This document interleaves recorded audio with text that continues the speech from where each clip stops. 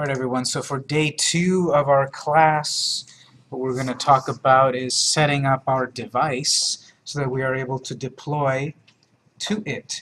We are going to create a taco project, and then we want to see it on a real device, if you have a real device. If you don't, you can just follow along for a moment, maybe review handouts 1 and 2, but we're going to look at handout 3A, to talk about setting up a real device. Do not plug in your real device yet until we follow these steps. And so, as I've been saying previously, any Android device will work, and I like this one from Motorola. Any device should work, and now the general concept of what we need to do is we need to activate our device as a developer's device. This is not going to jailbreak your device. This is not going to break your warranty or anything like that. We're just going to activate the developer features, because by default most Android devices, any iPhone, Android, whatever device is set up as a consumer device. A regular person just wanting to use it to make phone calls and get on Facebook and Snapchat and all of that. But we need to also use the device as a developer to side load apps, meaning to put apps onto it without going through the official app stores. Eventually, of course, our apps will be uploaded to an app store where anyone can download them. But what we need to do is set up developer mode. Depending on your device, this will be very easy or not so easy. And what always happens, as I've been teaching this class for 3 years, there's always going to be some variation. Especially, unfortunately, with some of the more no-name brand devices. The really inexpensive devices often are a little bit more locked down than you would want, and some of these steps won't exactly apply. So my handout here is saying, do not plug your device in.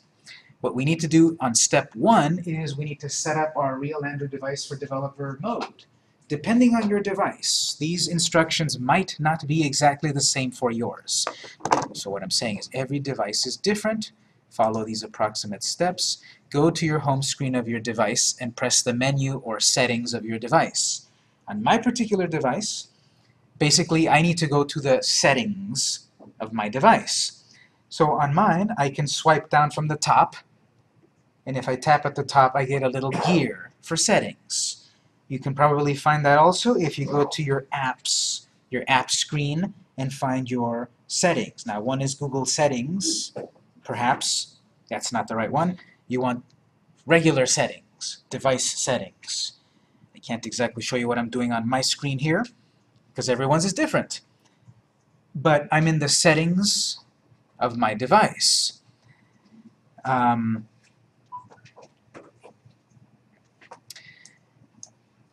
You might have an item from this menu that says Developer Options. You probably don't, because it's not set to a developer device yet. So I have here, if you don't see Developer Settings option, go to Settings and then About Phone and tap Build Number 7 times. So they've hidden this most often times. So what I'm saying is you're probably going to need to go to your About Settings, and you're going to see Status, Legal Info, blah, blah, blah, blah, blah, probably somewhere Build Number. You need to tap that 7 times. I'm going to tap 1, 2, 3, and then it's going to tell me 2 more taps to developer mode. Tap, tap, tap. Okay, then it says you're in developer mode. Almost. If you activate developer mode, then you have to back up to the previous screen, and then now I have a little icon to tap that says developer options. I'm going to tap that.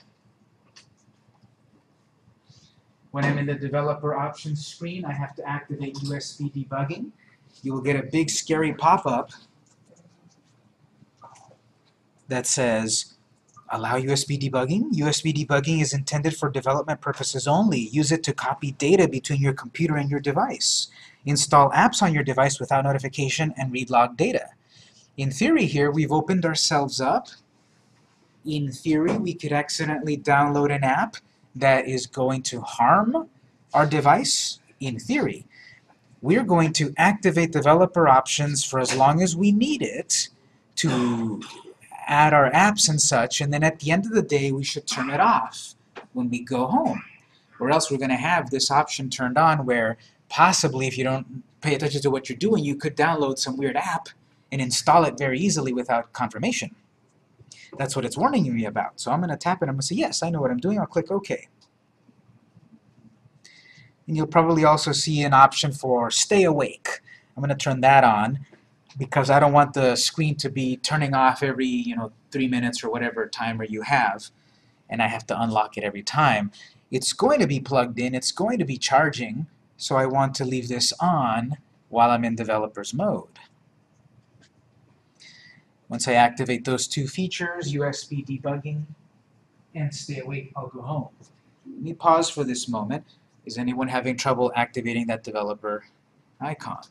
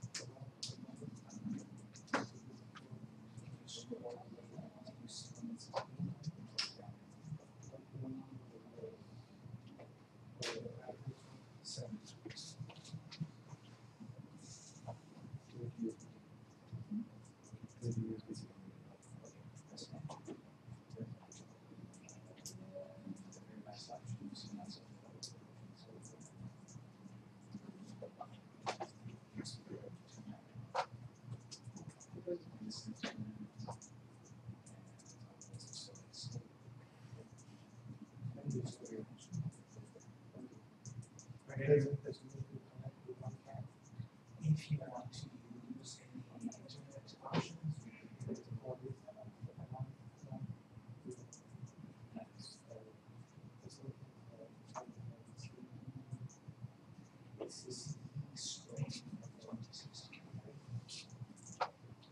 anyone else need a little help? Every device is a little bit different, so hopefully you found where you needed to set that. So that's in general step one. You don't want to plug it in yet. You have to activate the device for developer mode. Again, this is not jailbreaking it. This is not voiding your warranty or anything.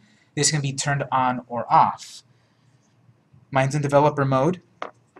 The next general step, 2, is that we need to download the OEM USB driver, the original equipment manufacturer USB driver. There's often a USB driver for consumers, which is like the software that you use to transfer your music from your computer to your device. Well, we need the developer's driver. We need the OEM driver. This is where it's going to vary a lot for people also. If you've got a Motorola, if you've got a Samsung, HTC, etc., it's going to vary for people. Perhaps one thing to do is you go online and you search Motorola S6 whatever OEM USB driver. If you search for your device and the name of the driver, hopefully from the official website, you should find the driver. Don't download the driver from anywhere else besides the official website. It may have weird things if you go elsewhere. So what I'm saying is, I'm going to open my web browser. How many of you, quick question, how many of you have a Motorola device right now? If you have a Motorola, I think you'll just be able to plug it in, because mine's Motorola and I've already installed it on our computers, so I can use mine easily. So if you've got a Motorola, it'll probably just work by plugging it in. If you don't, here's what we'll need to do. Let's say I have a Samsung.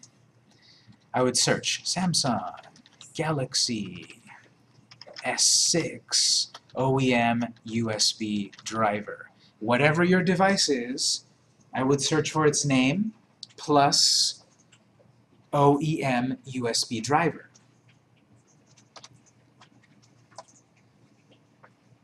I would not click this one. Team Android. That's not the official website.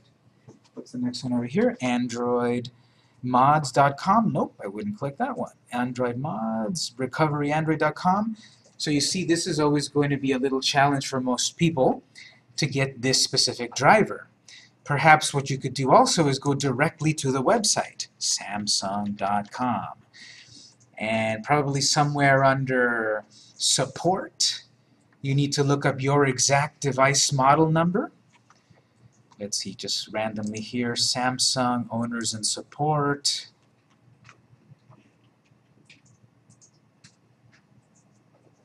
Manuals and downloads, probably I need to go there.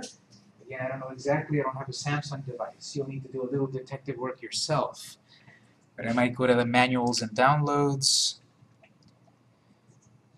Mobile phones. And I need to then figure out, well, what's my product? There's lots and lots and lots of these, so you have to find yours as best as possible.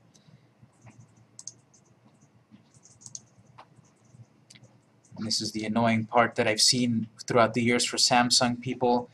It's going to say, well, okay, what model number do you have? I don't know, I thought I had the 6S. Well, you probably have something like the 6CHI435L, some weird number. That, you'll probably find it in your About phone screen, and oftentimes you also find it under your battery.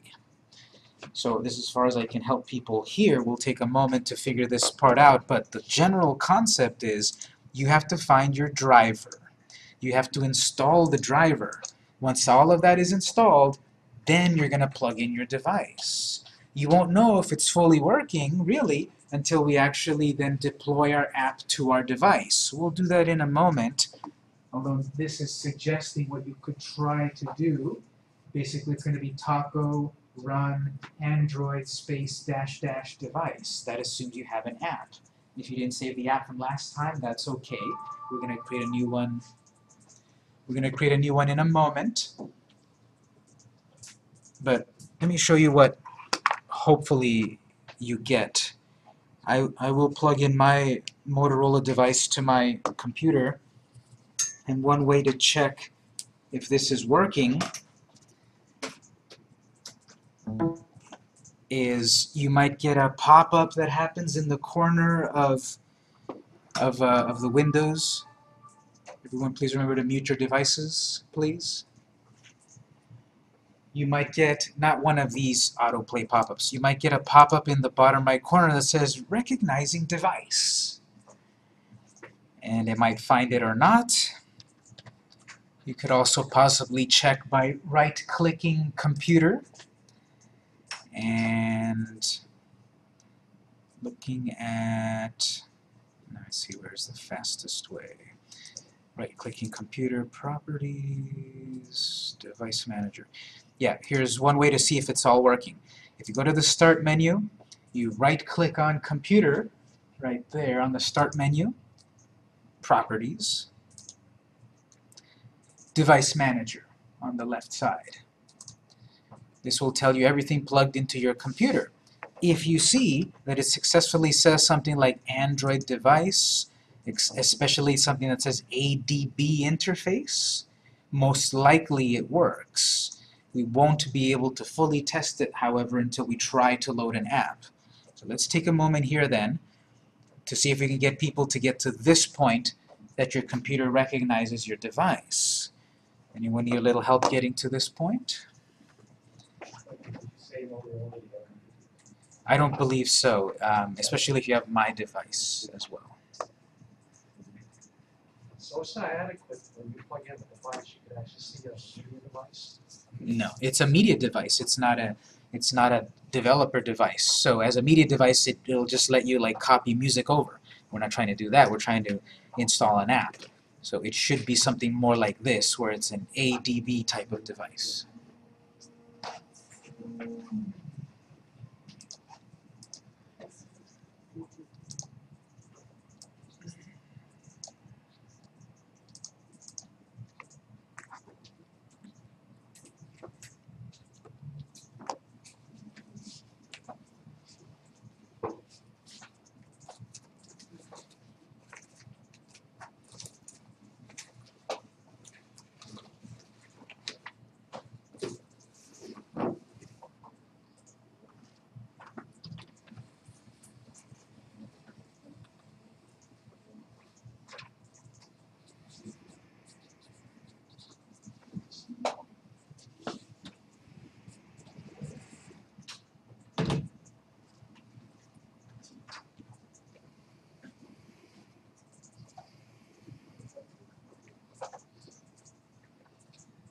Let's take a moment. Let's see if we can possibly get that set up. To download the drivers.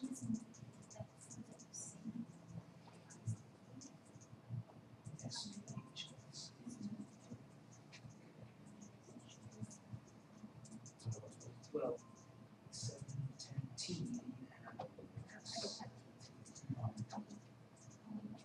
Let's go for the very first one. Whatever the first 710 you see is.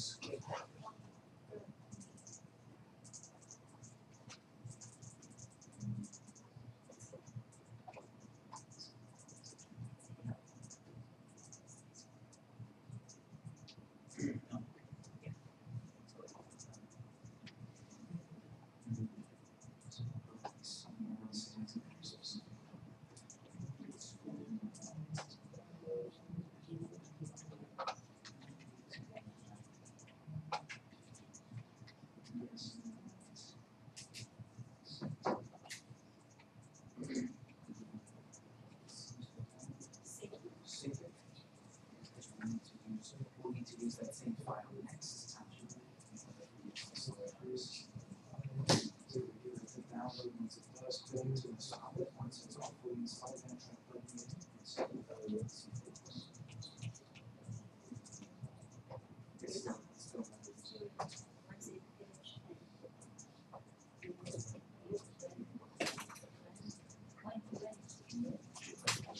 yes, it'll run on this machine. You'll have to run it again next time. We're installing the driver on this machine so that we can communicate with your device. It is installed on this machine. The driver to the machine. No, not the driver, to move the app to the device when we get to it. For the moment, just go to install that so we can install it.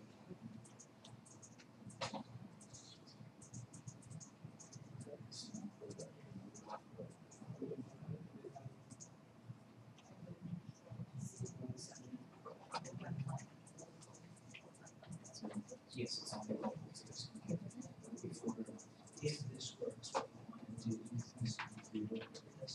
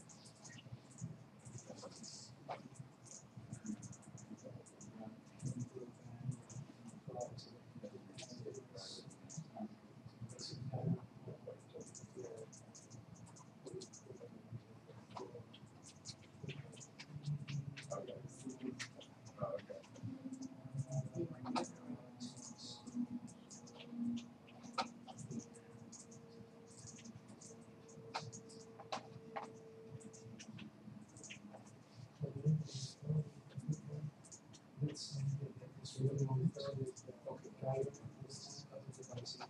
Well, you're at home. He was I don't think it's that was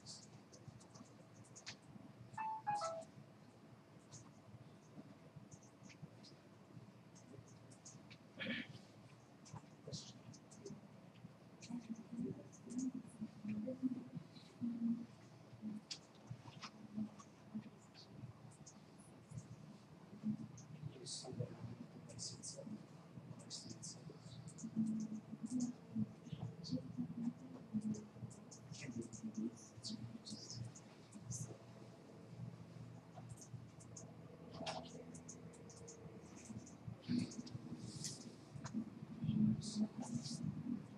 So on the website,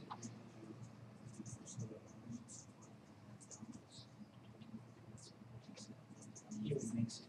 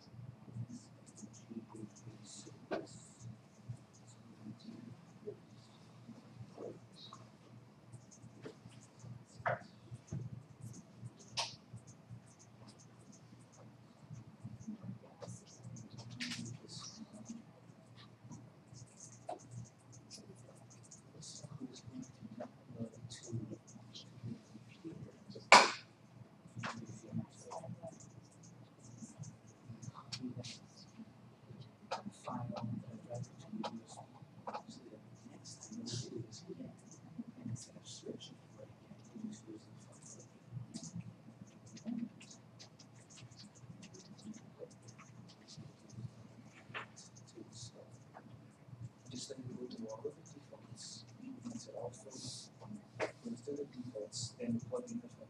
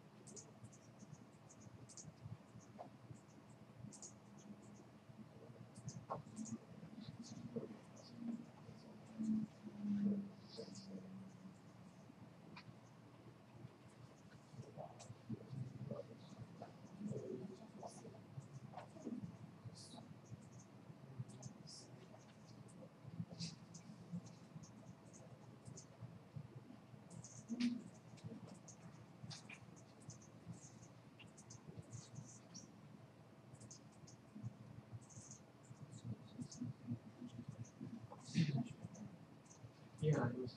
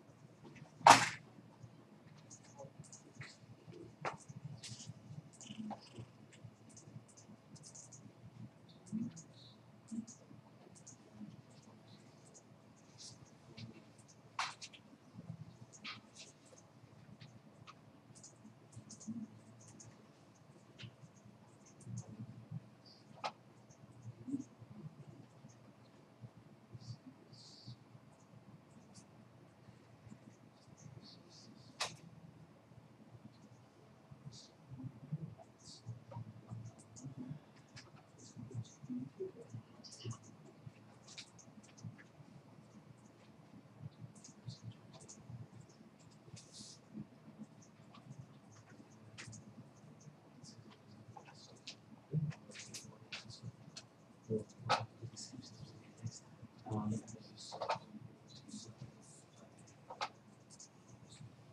Oh.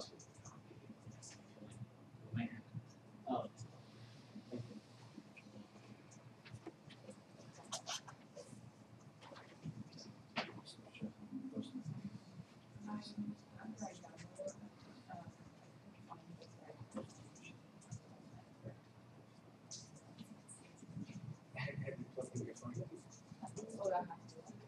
I think after we install that, not to fully see if it's plugged in the phone and see if it pops up on something else.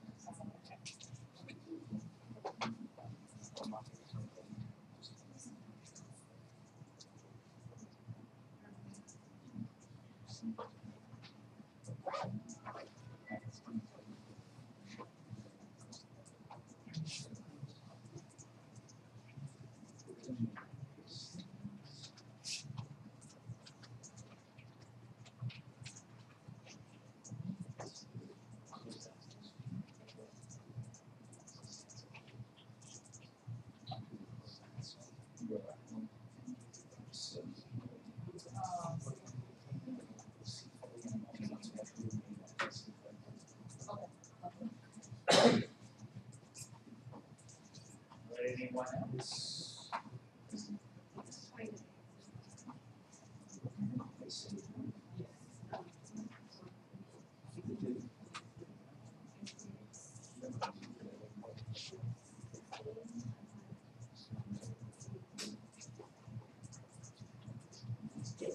When you got to this one, where you downloaded it, and you installed it. Oh, there might not be the exe file for you to use, but if you have this is good. This.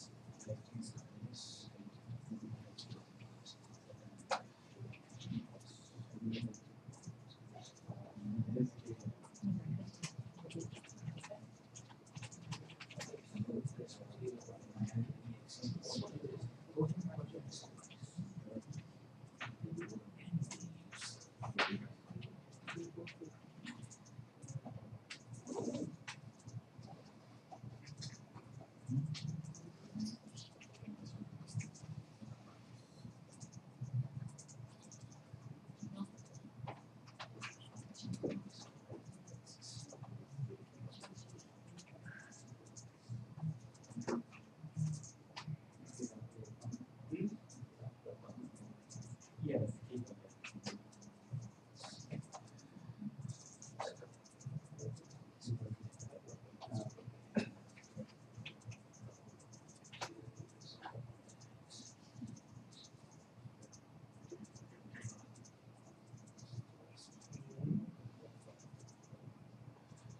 Well, yeah, I guess they tried that. Yeah.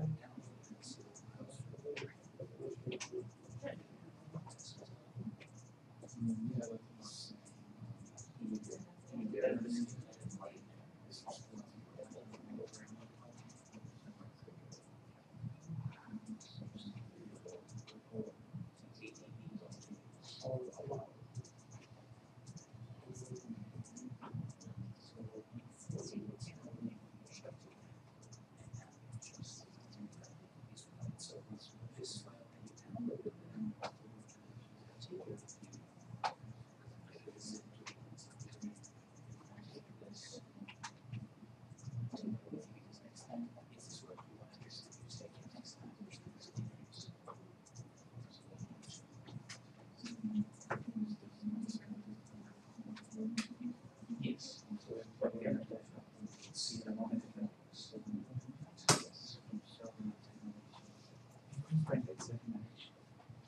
Okay, what's in general what is it?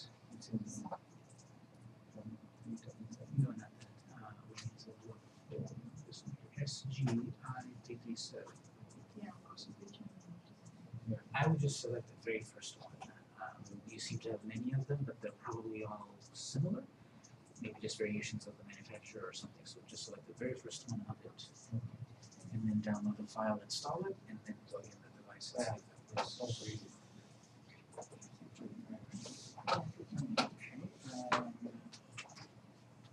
You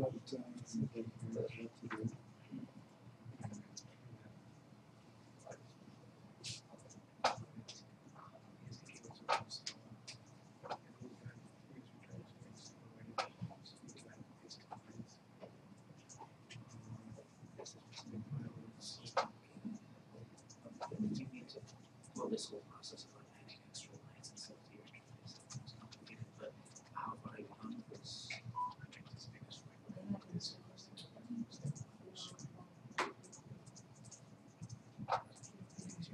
So, so you did all of this that was Yep. Here's we just it's basically all this was installed already.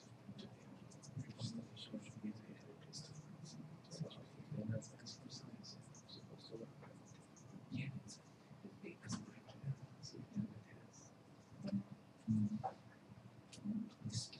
it was okay, you oh Okay.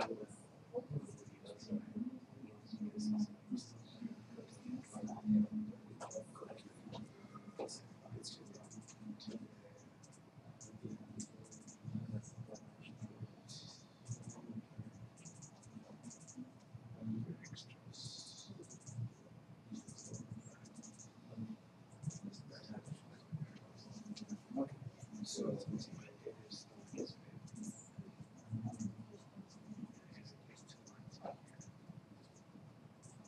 It says added under warranty.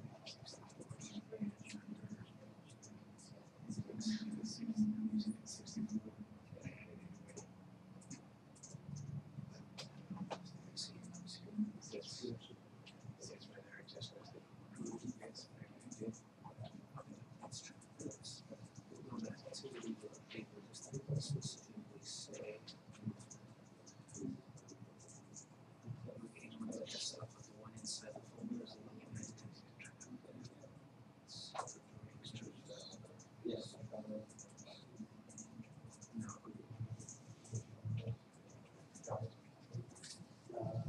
Oh, wait, we'll let it at the top. Just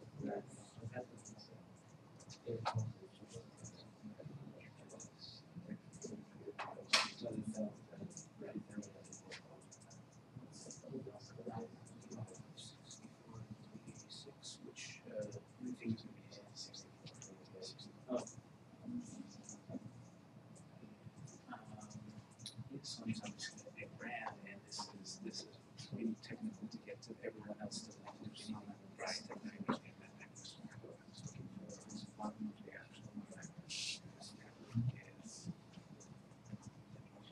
SCP, SGP.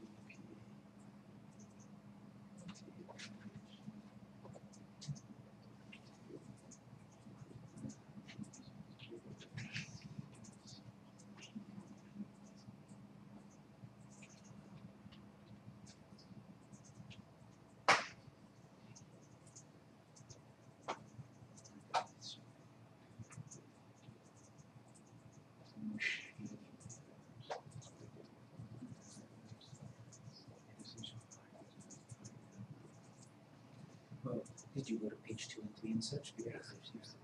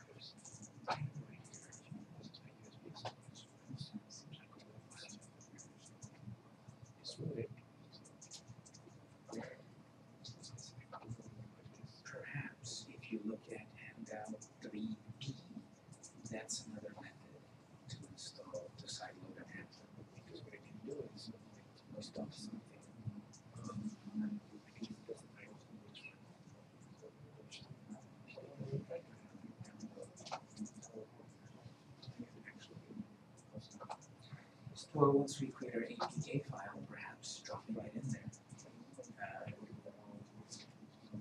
Every time we build, you know, create a new ADB file, and then throw it into that download folder, perhaps, and then the device recorder.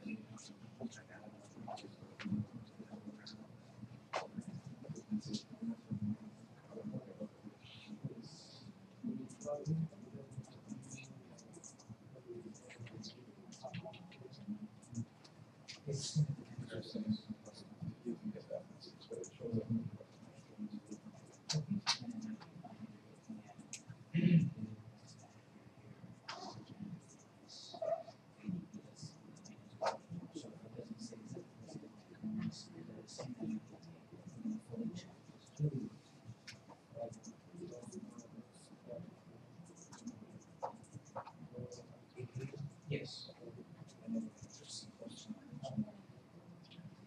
The last questions, I think we've got almost everyone.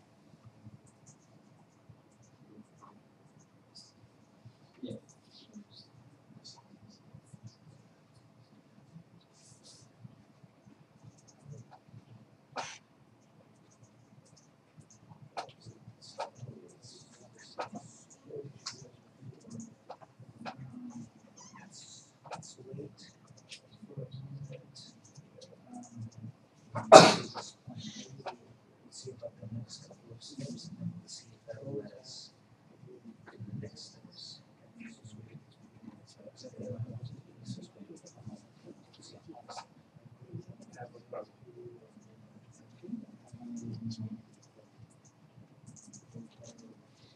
What you install the drivers?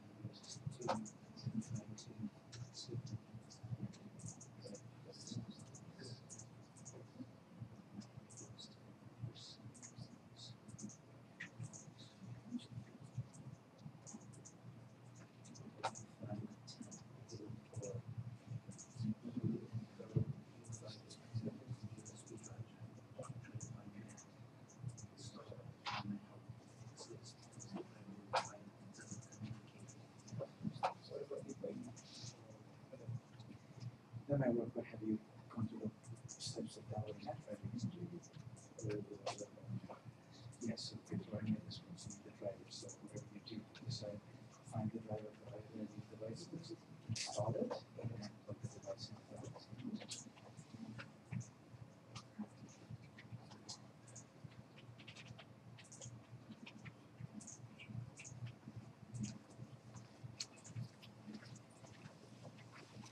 All right, everyone. So that hopefully, perhaps we got something working.